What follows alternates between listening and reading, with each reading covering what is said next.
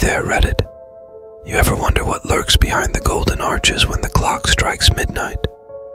Well, let me tell you a tale that'll send shivers down your spine. It was just another night at McDonald's, or so I thought. The parking lot was eerily silent, with only the occasional flicker of the streetlights casting long shadows across the pavement.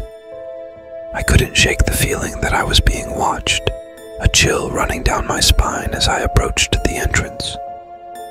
As I made my way to the drive-thru, I caught a glimpse of something out of the corner of my eye, a ghostly figure hovering by the window, its form shifting and twisting in the darkness.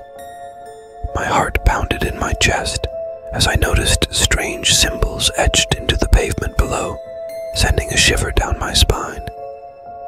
Inside the kitchen, the air was thick with an otherworldly presence.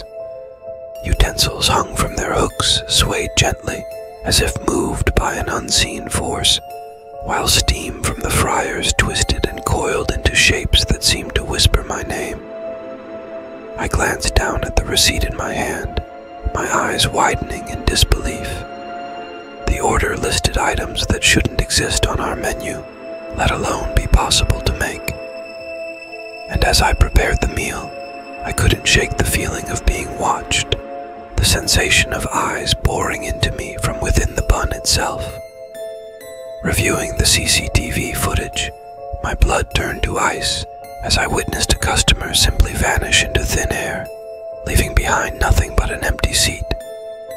And on the table, a half-eaten meal sat abandoned, the food slowly growing cold as if its owner had never existed at all. In the break room, I stumbled upon a sight that froze me in my tracks. My co-workers stood in a circle around a glowing McFlurry, their eyes glazed over as they chanted in unison. And in the corner, the Ronald McDonald statue loomed, its eyes glowing with an unholy light. Venturing into the play place, I was met with an eerie sight. Despite being empty, the air was filled with echoing laughter that sent shivers down my spine. And as I navigated the labyrinth of tunnels and slides, shadowy figures darted out of sight, their presence felt but never seen. The ice cream machine began to tremble and shake, its metallic frame groaning in protest as it spewed forth a dark, viscous substance that oozed across the floor. My co-workers recoiled in horror, their screams drowned out by the infernal noise emanating from the machine.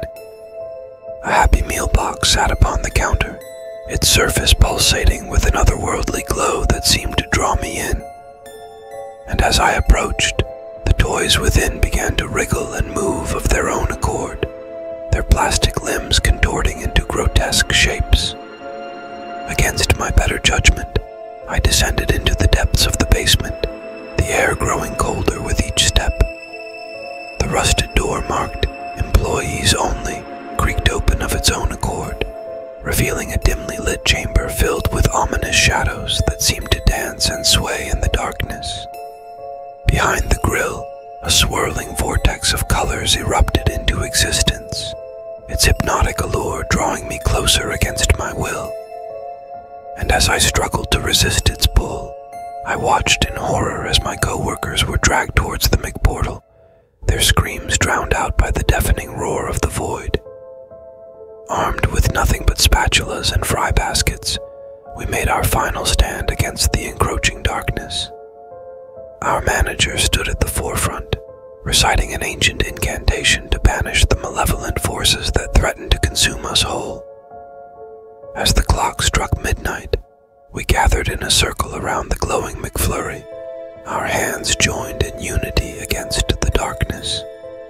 And in that moment, a beam of light shot forth from the eyes of the Ronald McDonald statue, driving back the shadows and restoring peace to our once haunted sanctuary. With the darkness banished and the dawn breaking on the horizon, we emerged from the ordeal battered but unbroken. Sharing a moment of camaraderie amidst the chaos, we knew that we had faced the horrors of the night and emerged victorious. As I locked up the restaurant for the night, I couldn't shake the feeling of being watched. Glancing back one last time, I caught a glimpse of the ghostly figure from the drive-through window, its eyes boring into mine with a silent warning. Beware the darkness that lurks behind the golden arches, for it hungers for more than just fast food. And that, my friends, is the tale of the midnight shift at McDonald's. So who's up for a late-night Big Mac?